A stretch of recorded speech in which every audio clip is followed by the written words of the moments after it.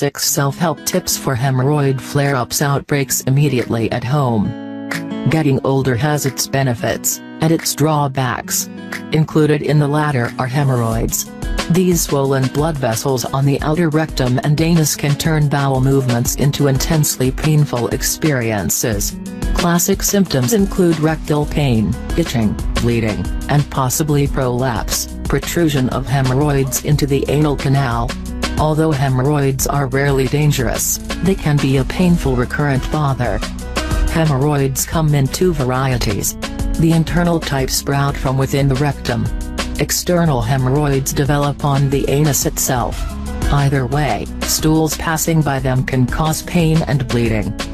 But simple self-help measures can ease the ordeal of most hemorrhoids and allow healing. Dr. Jacqueline Wolf, a gastroenterologist and associate professor of medicine at Harvard-affiliated Beth Israel Deaconess Medical Center, offers effective steps you can take to care for hemorrhoids, and when it's time to seek out a procedure to remove them.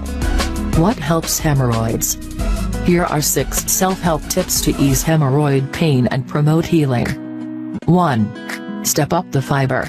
The most important thing is to add fiber to your diet, Dr. Wolf says. This is best done with foods that help hemorrhoids, but some people find they need to take a fiber supplement to get 20 to 30 grams of fiber per day. To start, try a psyllium husk fiber supplement, such as Metamucil or a generic equivalent. If psyllium causes gas or bloating, try a supplement containing wheat dextrin or methylcellulose. 2. Lubricate the process. Mixing a tablespoon of mineral oil with applesauce or yogurt and eating it at breakfast or lunch allows stool to slide by the hemorrhoid more easily. But don't do this for a long period, cautions Dr. Wolf. If you try this, you may want to place a liner in your undergarments to absorb any oil leakage. 3. Don't delay. When you feel the urge, go to the bathroom immediately, don't wait for a more convenient time. Putting off bowel movements can worsen constipation, which then aggravates hemorrhoids. 4. Try elevation. Elevating your feet a bit with a step stool as you sit on the toilet changes the position of the rectum in a way that may allow for easier passage of stools. 5. Off-the-shelf remedies. Over-the-counter products are available for hemorrhoids.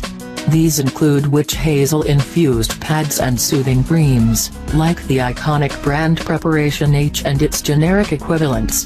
If these don't work, ask your doctor about prescription preparations. 6. Sit in a sitz. Don't overlook the relief offered by sitz baths.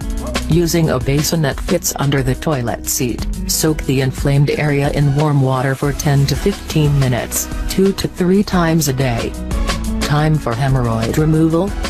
If hemorrhoids persist no matter what steps you take to make them go away, or they begin to bleed, interfere with bowel movements, or make life difficult, ask your doctor about medical procedures to remove or reduce hemorrhoids.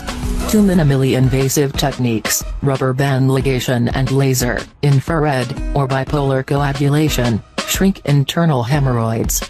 Some people need surgery, hemorrhoidectomy, to take care of the problem. Hemorrhoids develop when the channels that carry blood away from the anus and rectum become dilated, widened. They are classified according to their location. External hemorrhoids develop in the anus, internal hemorrhoids in the rectum. Many people have both,